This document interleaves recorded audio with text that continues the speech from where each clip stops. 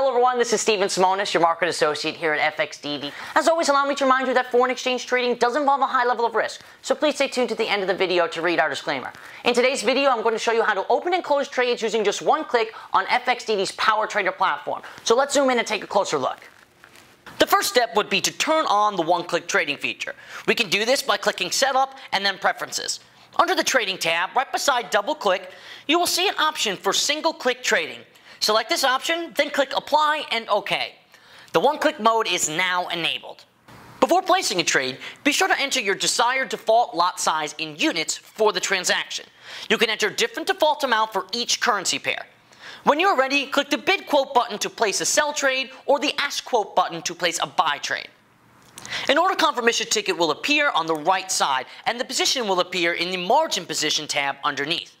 To close a trade, you can simply enter the amount you wish to close within the corresponding currency tile, then click the Bid Quote once if you had originally bought, or the Ask Quote once if you had originally sold.